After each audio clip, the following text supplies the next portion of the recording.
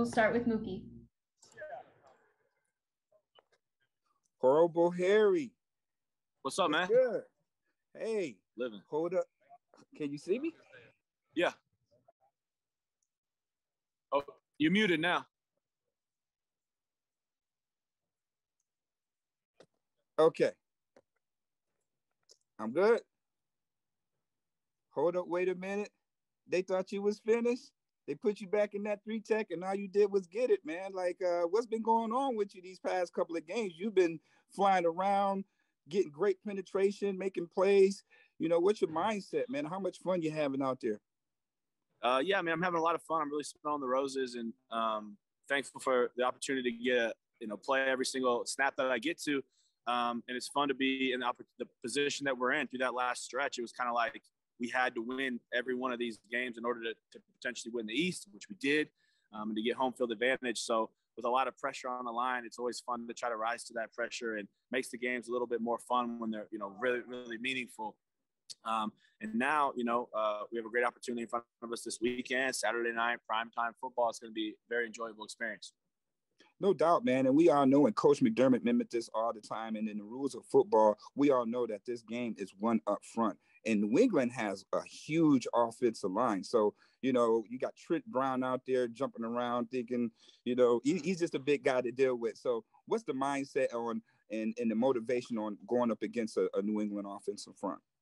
Yeah, they're a great outfit. I love the challenge to go against them every week. I know that it's going to be a very physical football game, and those guys, they go very, very hard and pride themselves in being a great unit. So it is going to be a fun test for us. Seeing them for the third time this year, let alone 2 times last year. So we know these guys very well, and in between the whistles, you're fighting one another for your life pretty much, and then after the whistle, you're kind of buddy with some of the guys. But it is it's good, and like I said, the atmosphere here Saturday night. Actually, I don't even know what the atmosphere is going to be like. I don't think anybody on this team has ever played a home playoff game here in a full crowd. So I can only imagine what it's going to be like. I'm so grateful. Absolutely. Speaking of grateful, man, I'd be remiss if I didn't ask you this. Coach McDermott, he had his 5th-year anniversary of being the head coach here, man. I just wanted to know how much has Coach McDermott meant to you in your career? Yeah, I mean, first and foremost, taking the chance to draft me here. I know that he was obviously involved in that. And so bringing me here and letting me really grow into, more of a man, 21 years old, I think, when I got drafted, and I'm 25 now, and had a lot of ups and downs. And so just the rock that he's been for this organization and sticking to who he is, regardless of what's been thrown our way. He's been a very good mentor for me, and I'm definitely appreciative of the 4 years that I got to have with him. Absolutely, man. Hey, good luck on Man of the Year, and most importantly, good luck on Saturday night. Thank you, brother. Hey, Harrison. This was a little bit ago, but Leslie Frazier had told us a story at one point about, I believe, the last Patriots game, how coaches were mentioning that you were being even like a larger role than usual of kind of helping guys on the field, like an extra coach with Eric Washington out. Not that you weren't doing that before, but are there other things that have helped you this season be more comfortable in taking on possibly more responsibilities there, just growing into a role like that? Yeah, I'll tell you, it's been a really natural thing that I've wanted to do is that leadership role. And even my rookie year, because the playbook came so easy to me, I turned around and was trying to help other rookies or even guys who were maybe in year 2 or year 3 and just didn't pick it up as quickly as I did. But unfortunately in the NFL, there's kind of like 2 different types of power. There's personal power and there's positional power. And so I've built up as much personal power as I can, which is, being a good dude in the locker room, working my off, all those things that you have a personal relationship with someone that you can, there's leadership sides to that. There's also positional power. You're middle linebacker, you're starting quarterback. Those people are in positions to have that leadership role and things like that. And so I think this year you kind of have to have some notches under your belt in order to get that positional power and a little bit more respect and leadership. And so the personal stuff that I've always had and had those leadership traits of mine have been able to flourish a little bit better because I've been making more plays on the field. And there's just, leadership kind of comes hand in hand there's not too many captains of football teams who aren't making plays out there as well. So I think that that's probably been the biggest help to my leadership. When you're earlier in your career trying to balance that of, I'm waiting for that positional power, like you mentioned, what is that like? Is it hard to kind of wait on that, or is it just, did that come naturally too? Like, what is that like behind the scenes? Well, it's been a lot. Work while you wait type, I think, is the saying that we use here in the building. Obviously, patience isn't something that comes easy to a lot of young men in the NFL, but you have to pray for patience. And it definitely hard in my career, not just on like the leadership side of things, but wanting to get opportunities or to finally see the performance of the player you truly are. But I'm sure you guys heard the story about, I think it's the Chinese bamboo that's, you have to plant it, and for 4 years you have to water it every day, nurse to it every day, and for 4 full years it doesn't even break the surface. And then in the 5th year it grows 100 feet. So did it take the bamboo tree 1 year to grow 100 feet, or did it take 5 years to grow 100 feet? It took all 5 years. And so even though if you can't see those results, you just have to keep pouring in and I really like that example. I think that's been a great motivator for me in my career. I like that example too. Do you remember where you first heard it? I think Will Greenberg, one of our strength coaches, gave me a book, and I read it in that book, I believe, when I was going through my ACL. Thank you. Hey, Harrison, we've heard a lot of the guys mention when it's really cold, it hurts more when you get hit. It hurts more when you're getting up. As a defensive guy, especially in the trenches, does that add to the importance of jumping out with the physicality early in the game to maybe, not in an illegal way, but inflict more pain on the opponent? Look, rephrase it again. Am I looking to inflict more pain? No. I mean, let me not. I'm not setting you up here. Like Micah and Josh and other guys have said, when it's cold, it hurts more when you get hit, tackled, and things like that. So does that amplify the intensity to set the tone physically early in a game because it may affect people differently? Yeah, sure. I mean, we want to pride ourselves in being a physical defense. We have up in our defensive meeting room, don't loaf, which one of those things is turning down a big hit. So don't obviously let outside forces like the weather control you turning down a big hit or not big body tackling a guy or whatever. But, I think it's so funny how we try to find a narrative in these weeks and stuff. I mean, look, the weather's completely out of our control, and who gives if it's cold? Let's just play football. You know what I mean? Like, if it's 4 degrees, if it's 9 degrees, if it's 20 degrees, it doesn't matter. Let's just play the game, That is the best answer we've gotten all week. So no, I appreciate you. Thanks, Harrison. Hey, Harrison, it's Jay with the Buffalo News. Hope you're doing well. You guys are at the end of the regular season now. For players like yourself, whose contracts are up, after this year, have you given that any consideration at all? We asked Jerry this same question the other day, Jerry Hughes, and he admitted, that it is something that has at least crossed his mind. You're in that same situation. Is that something that you've thought about at all, or do you block that out because of, what you got going on Saturday? Yeah, man, it's definitely a big struggle. This is the first time I'm obviously in a contract year. Jerry's had a few more under his belt, so maybe this is nothing new to him. But I've heard from players in the past too. But it's extremely important. That's what people forget about in the NFL is you have to have extreme mental toughness to play this sport, and to realize that what's best for this team right now is to put all my attention and focus on how I can be the best version of myself to beat the Patriots. Yes, those thoughts and worries and the uncertainty of the NFL is something that every player has to deal with. It doesn't matter, contracts don't really mean that much. Everyone's kind of on a contract year every year, and even every week with trades and cuts and stuff through a season. But definitely, I mean, sometimes it's hard to even sleep well at night with some of those uncertainties. If you could just, hear about one thing or a certain thought crosses your mind, and you can kind of go down a rabbit hole of the what ifs and the things like that. But that's why I mentioned a lot in some of these interviews to you guys. It's something that I really mean, is that this year I've been smelling the roses as much as I can, because I wasn't my last year in college. I don't think I did. And I regret that I didn't realize, hey, this is the last time I'm playing in front of my home crowd at Stanford, or this is the last away trip with the boys, or whatever it was at those time. I didn't know it was that. And obviously that's not, obviously I hope I get to be here in the future, but I want to make sure that I am in the moment and realizing that we're playing in a full capacity stadium in the playoffs. Like, I don't want to let the moment be too big and forget about all the great things that are going on. And, I might be one of the last guys to leave the field Saturday night, just so I can take it all in and really smell the roses and all this stuff. Yeah. I mean, you sort of answered it there. And I think, I kind of would guess what the answer would be, but I mean, you hope to be back. Is that something that kind of goes without saying? Yeah, absolutely. Yeah. Excellent. All right. Thanks, Harrison.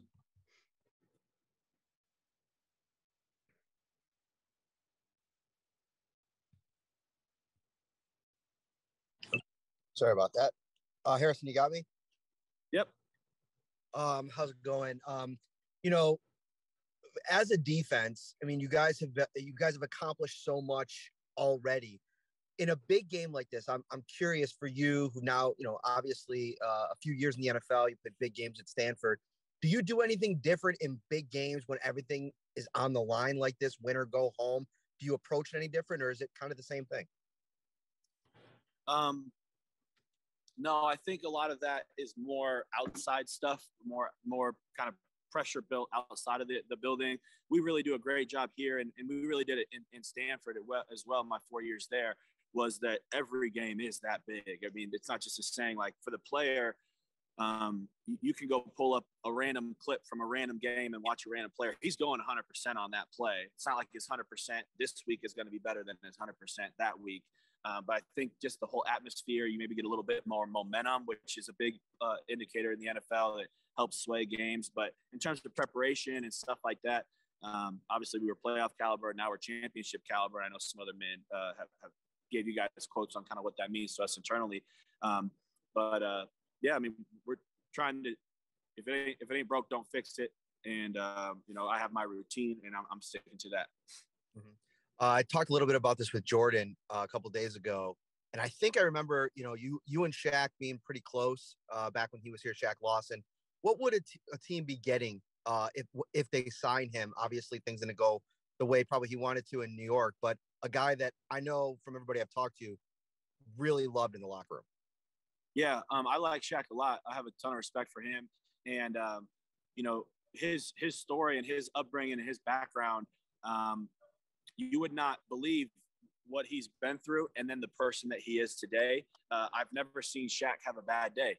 I think I was with him for 2.5 years or whatever it was, and he's got a giant smile on his face every day.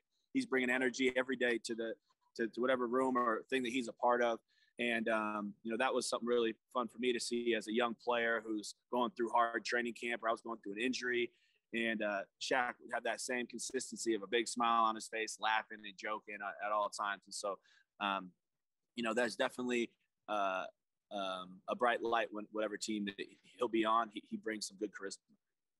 Thanks, Harrison. Appreciate it. Hey, Harrison. Leslie Frazier's getting interviews, or it sounds like there's been reports of a few for him. And we've obviously seen what he's done with this defense, the numbers y'all are putting up. And I'm just curious, more behind the scenes, like, what are things that you really enjoy about him as a coach that make him effective outside of just like what the defense is doing on the field?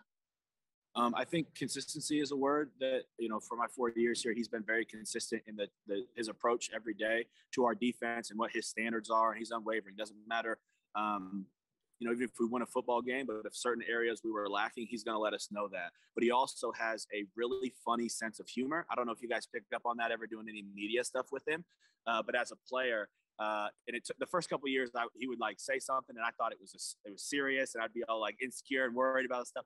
And now, as I'm getting older and being around him more, I realize he's got a really funny sense of humor and knows how to pick and prod at guys. And I definitely believe that I see some of this stuff that you guys put out about different people in our building getting interview opportunities, if it's front office or coaching jobs and stuff like that. And, I congratulate every single one of those people.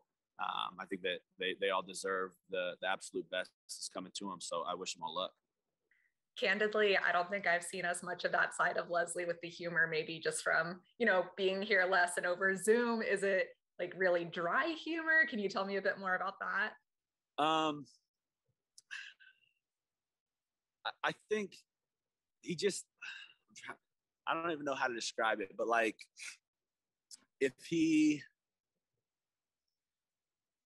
I don't, it's too hard to describe, but maybe it's even better that it's just kind of an internal thing. But yeah, Coach Frazier, he does have a really good sense of humor. And again, you have to, it's like, I guess if I had to describe it, I would say it's sly. It's a really sly, like just a little poke, a little prod here.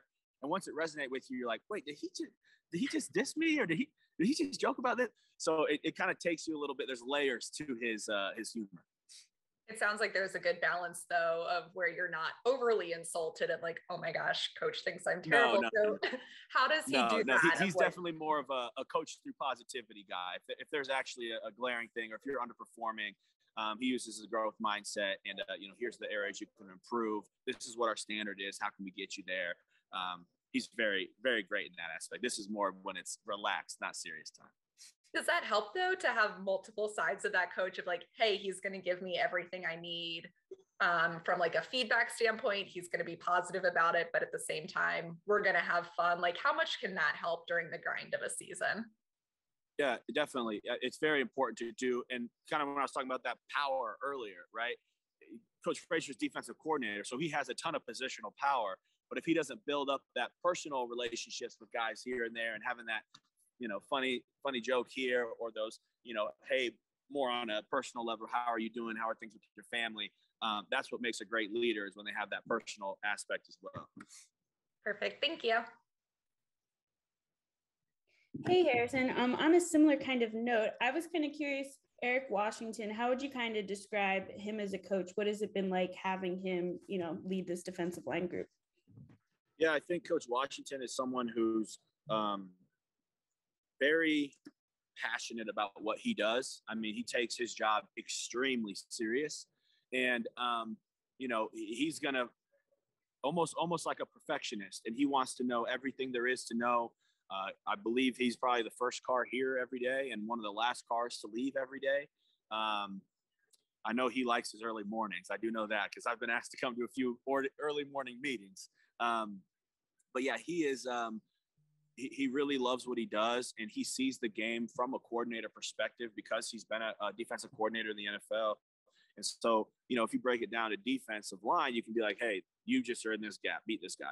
But he'll give you the full concept behind us to let us know, okay, this is the coverage. The quarterback might have to do this. Here's the extra fit. The safety's rotated this way, so the run can go that. All these things that he can add to us because he knows the defenses very well. And then again, when it comes down to his coaching, because of that kind of perfectionist in him, he wants, footwork to be perfect every single time. So we're going to watch every single rep of everything that we did at practice, at a walkthrough, individual sessions, team periods. There's not enough hours in the day to watch all the film. And so he's a good coach for that. Are you an early morning guy? Do you like coming? I'm more of a second mouse gets the cheese type of guy. Yeah, I think the West Coast did that to me when I was out there. Stanford classes didn't start till like 9. And so I like to sleep in the morning. I'm more of a night owl, I would say. But, work is work. So, I'll do anything for football. I went to Cal, so I can understand those right, vibes. Absolutely. Yeah, I'm sorry about that, by the way. I won't respond to that, but that's fine. One last thing for you. I was just curious, how would you kind of describe this defensive line group? There's a lot of personalities, a lot of experience. Like when you guys are all in a room together, just what is it like? It's a lot of fun. It's a lot of fun. I love the guys on our D-line room. Every year we've had a really close group. Last year was difficult because of the COVID stuff. This year we've had some of that thing as well. But we have a really good group of we got old guys, we got young guys, we got guys going into the middle parts of their careers, guys on contract years, guys who've played for 12 years, guys who had 12 games. And so it's a fun kind of community that we have together. And the camaraderie is getting closer and closer. So that's why at the end of the season, I think it's going to be even more sad because, realistically, not all 12 of us are going to be in the room next year. And so, the further we get into the season, the closer we're getting, and the harder that's going to be, a harder pill to swallow that we're not all going to get to be together again. But I don't, there's no beef or, I was told when I was in college that, guys in your position room, they're fighting for your spot, so they're not going to be your friend. That's not the case here. Like, guys want you to succeed. The first person that's going to run up to me after I make a big play on the sidelines is Star, who we play the same position. So I was told that he's supposed to be not having my best interest in mind, and that's not the case at all. He's my biggest cheerleader when I'm out there. And so it's a really unique room, and I'm very thankful that I'm here. Awesome. Thank you so much.